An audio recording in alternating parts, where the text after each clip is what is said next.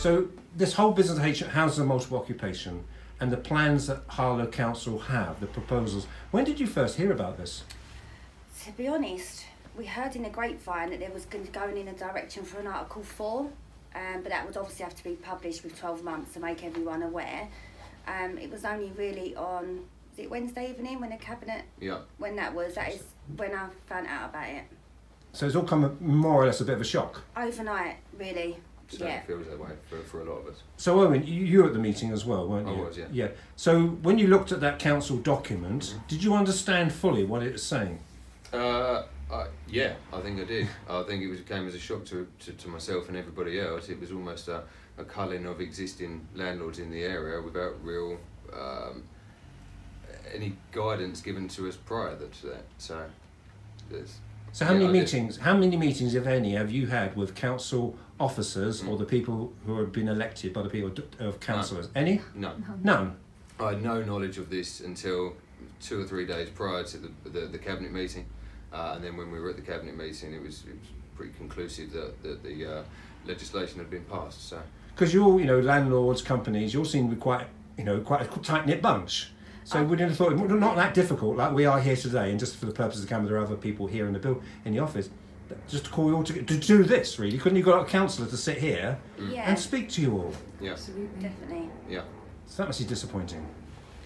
Yeah. It is really, because obviously we've got houses being refurbished at the moment. We've got not only landlords, we've got expected tenants who are moving into businesses in Harlow, and now where are they going to go if this happens in this short amount of time?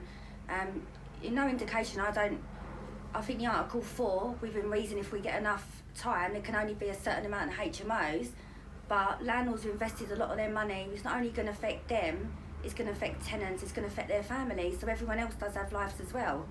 Is there anything, either of you can answer this question, is there anything that you've seen in those documents or will be discussed that you think is reasonable, or say, yeah, I agree with that? Yeah, I think invoking Article 4 in a 12-month period certainly slows down, if not puts a cap on the HMOs that are being built in town, and I think it's needed. And can we just explain to readers and viewers what that means in Article 4, etc.? Article 4 is a blanket ban of the creation of future HMOs from that point forward, and almost a cap of how many are in the area that's covered by the Article 4 directive, sort of thing. Are we, and people might look at this and say, hold on, supply and demand. Yeah. Is there a demand for rooms, for places? Well, we're looking after over 400. We've got over 600 tenants, probably. We've housed over 5,000, more than likely, in Harlow, and we've got 2 rooms ready on our board to let. So you've got 400 rooms, you've got two to let? 2 vacant. There is a huge demand. We're getting calls every day, and we were housing about 5 people a day. So it's showing to us that the demand is there, and if the demand is there, where are these? If this goes totally wrong, what the council's intentions are, where is that going to leave these tenants? So we deal with vulnerable tenants. Streets to Homes. Streets to Homes, our local charity. We work closely. I even personally work closely with Harlow Council.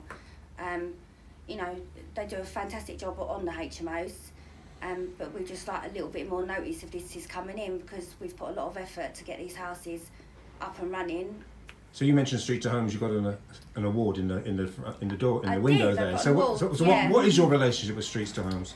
So there's a lot of people, obviously, not just in Harlow. They're stereotyping it totally. This is within everywhere. We've got people who have depression, anxiety, divorces, drug addiction. Being the only agent, we deal with universal credit and the benefits. A lot of people don't open their doors to them. So here, because we're working with the providers, we're giving them the opportunity to get back into a stable environment and help them. We have helped people, who are now full-time in working. It was when we met them on the floor, they're now working and moving on with their lives. You may not be the answer to this, but why is there such a concentration of certain streets have a lot of HMOs, like Hyde's, Lady Shot, Bearcroft? Is it just the nature of the way those houses are built? Sure. Townhouses, etc. Of course. Minimum amount of refurbishment and alterations to make them livable. Lady Shot, size, isn't it? Lady Shot is designed, the spacing for a HMO, so obviously again makes them have better living because they've got bigger rooms.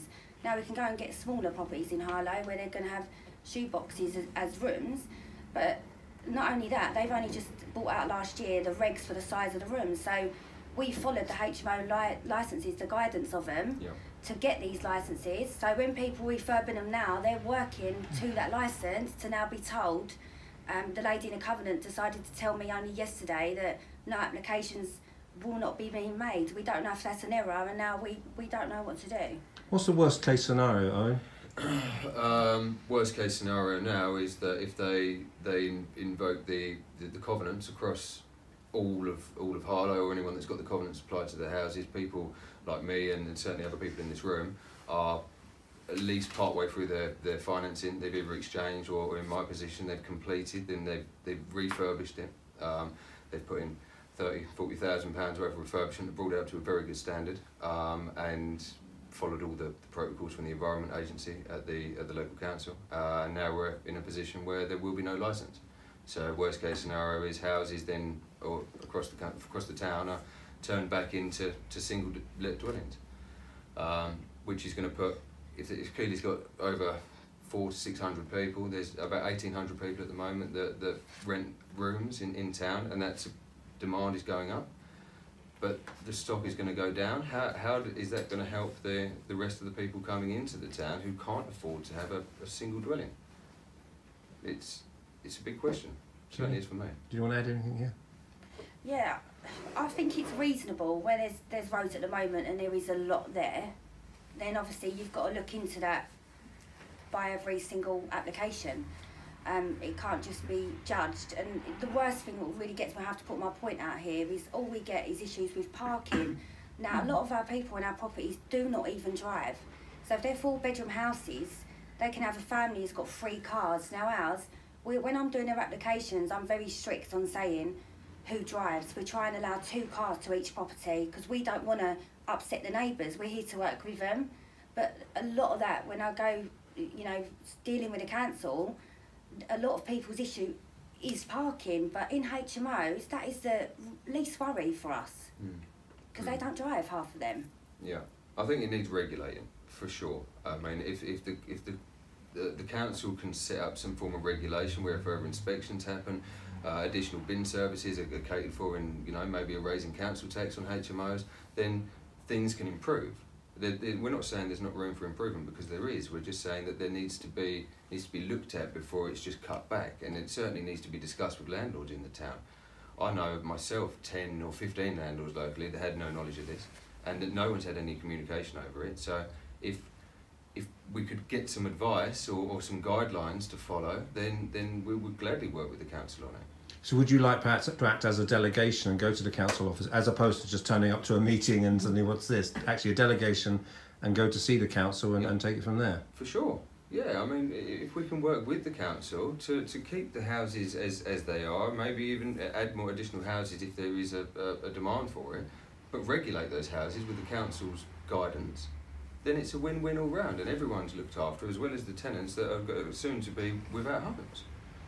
How robust are you at keeping on top of your, may I ask, HMOs? When I know there's a whiteboard behind us here, and it has things like fridge and rubbish and all. Is that something you're on top of all the time? All the time, and we've got someone who goes around on certain days just to monitor our rubbish. I'm not going to sit here and lie to you saying we don't get a complaint. We have a large number of HMOs in Harlow, so obviously we're going to get more complaints than everyone as an agent. But as far as we're concerned, we're working really closely with the council. If they tell us to get that rubbish removed, we do it that day. Now, no one could be any quicker than that, and you are going to get problems. We hardly have any antisocial behaviour.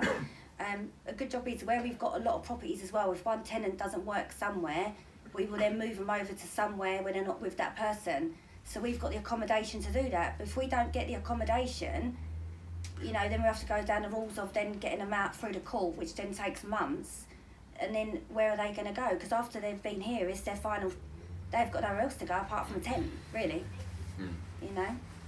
But not all HMOs are just for the people from Streets for Homes or homeless people. I mean, there's people in this room, myself included, that do high-end professional HMOs, all en suites. Almost boutique, room-by-room living. That's the way that the markets have turned these days. The cost of a room compared to the cost of a flat is their price is all in, so they've got their whole price is all in. They know exactly what they're going to pay for the month. their maintenance issues are dealt with straight away. Yeah. You know, absolutely, they're on the phone instantly that something's wrong. They've got people around to sort it much quicker than any other. You know, you having to phone anybody else up, and that's what they, you know, the generations being growing to like live like in the professional side of the.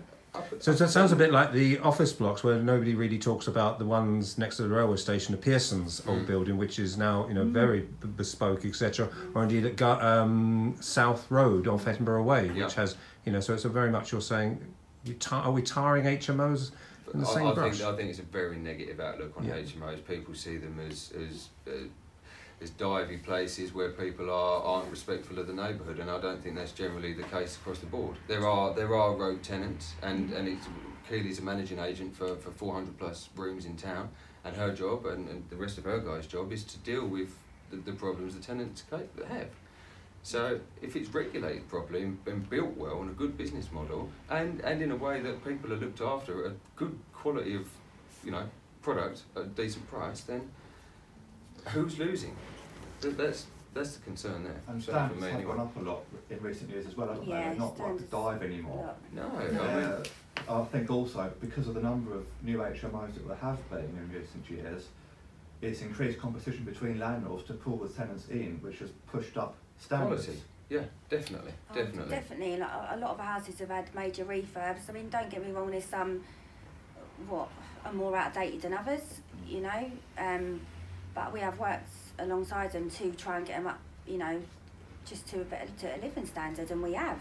There should be a set of guidelines, shouldn't there, Kaylee? Do you think? That is what the licensing's for. So when the licenses come round and you've got objects, you know, which are not satisfactory, you've got a time period to get them done. Yeah. And upgrade whatever you need to upgrade. And for me, as an agent, not a landlord, that is good for me because I want to be managing houses to a decent quality for my tenants. So if anything, I'm the person behind it pushing for refurbs. But a lot of landlords, to be honest, who I do work with now are good landlords, and they do want to get their properties up to standard to get the rents in that they should be achieving, and the tenants should be looked after. They're not animals, they're human beings. And to attract the better tenants as well, with better standards. Well, we all want the better tenants because it's an easier lifestyle for them, it's a better quality of tenant for us. So we're not outwardly looking for rogue tenants. Unfortunately, we do get them because it's sometimes at the cheaper end of the market. But when they're in, we deal with it and we move them on if they have to be moved on, or we can work with them to improve. So finally, if we could say, do you have a final request to Harlow Council at the end of this interview? What was your request to Harlow Council? Just think about the homelessness in Harlow. We are here to give them an opportunity, and I really feel that, you know, the service that landlords are offering Harlow are doing that, and with our HMOs, unfortunately, then, you know, there's going to be nothing for them. You know, and they will be at a local town centre. That is the truth, and a lot of them people from that town centre, we have them in our rooms, so they will have nowhere to go. Okay. I've got a list, if you wouldn't mind. Yes, yes, certainly. So I'll read it out word for word. Yeah, sure. So with the implementation of enforcement of the covenants on the 27th of Feb 2020 that is being used as a tool to stop the creation of further HMOs whilst they wait for a 12-month time period as a directive for Article 4 to be implemented. The questions I've got are directly for the council and on behalf of myself and other landlords locally. Landlords who are either completing their purchase midway through licensing or have completed their purchases with tenants now in situ as part of the requirements, who have been declined their licence, what are the financial implications for those that are stuck in there, and what are they to do with the tenants that are now having to find additional housing? Question 2, the HMOs in Harlow are usually fully occupied and there is still a very significant demand in the area. With the closed door policy, what proposals are to be made to deal with the high number of prospective tenants who cannot afford to rent full homes? Question 3, you bear with me. If Article 4 has to have a compulsory transition period of 12 months to avoid the risk of compensation for those directly affected, then why has the implementation of enforcement and covenants not been given a compulsory transition period also?